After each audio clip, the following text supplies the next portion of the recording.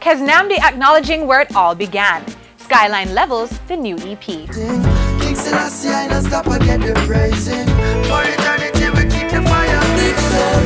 Keznamdi, part of the Reggae New Wave, his Bridging the Gap EP, an encouraging debut 3 years ago, singles ever since, along with tireless self-promotion on the college and festival circuit, crossing genres to widen his appeal, a hard worker, and now dropping another compilation, Skyline Levels entering iTunes Reggae chart at number 3, among the songs a single featuring Chronics. Quick to call me a sinner, only judge I know my history.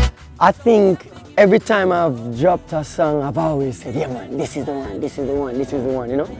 But so in my little experience, I stopped having expectations with my music because I always get let down. Expectations are not all as a man. I'm trying to have expectations or nothing. But at the end of the day, we've been getting tremendous feedback from this, like all DJs just take it up naturally and just playing it every day, pulling it up. DJ Wayne just stop playing the tune them, ZJ Chrome, Zip FM, so we've been definitely getting a lot more feedback than normal. I'm a survivor. If you have the heart of a lion, push up your light and blaze up the fire. I'm more try to use my story, you know what I mean, because everybody can relate to your story as an individual, no matter where you come from. And what's your story? And my story is just a little youth who have a dream, you know what I mean, and who is trying to conquer all these obstacles ahead of me, which everybody can relate to that.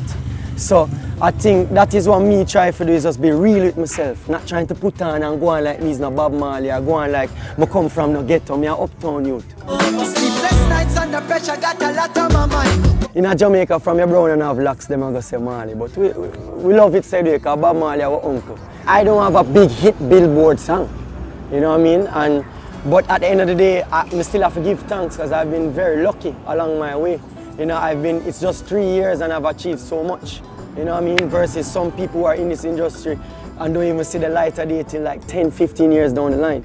Can't sleep, some esteem trees for peace of mind. Jamaica is my home, and it's not that Jamaica don't love my music. Jamaicans love my music. Victorious we came up, make way for the champion. Really, none of my music really fits the format of like radio and what them play at the dance and things. So it's a little bit tricky how we do things, and it's more like niche market. So it's really hard because you kind of have to create the space for yourselves. We started out very like this as the reggae revival. Any show Kabaka Pyramid call me, Protege call me, and all the way I go over Jamnesia all the way. But I think as we got more popular and more known, people have to start taking their individual journey a little bit more seriously, because now here Chronics is all the way over in Ghana, and then Protege is all the way in Australia, and Jesse Riley is way over there. So it kind of, just because of the amplitude of it and how big it's got, it has forced us to focus on journey, and we have to just always remember say, yo. So everybody's doing their own thing? Yeah, me like that. But still, don't forget where it started, you know what I mean? But it's a blessed thing, and I would definitely say it's not losing steam. And when you're not, then the war is bitter. And when you look on Chronics right now, and what that little youth is doing from De La Vega, all over the world, performing in arenas and theaters, in rock and roll. I'm not talking about no little reggae and dancehall, I'm talking about big pop venues and selling them out. I would say the actual opposite. Once I was weak, now I'm much stronger. One, you have to give things a little bit more time. You can't say there's no Gregory Isaac or no Bob Marley or no Dennis Brown, because you're looking at, you're judging a space between of 20 years versus some youth who've been in this business for 3-4 years. You can't even call them, name them amongst we yet, because we still have enough tribulation, enough things forgot you as artists. So it's hard to compare. I think we have to give it some time first. And I think what's important, if formula, is to go deep in the music and in the craft, and that's what these people were doing. That they were linking with top musicians, linking with some very good mixing engineers, good mastering, good writing, and just focus on that and let history tell itself, you know.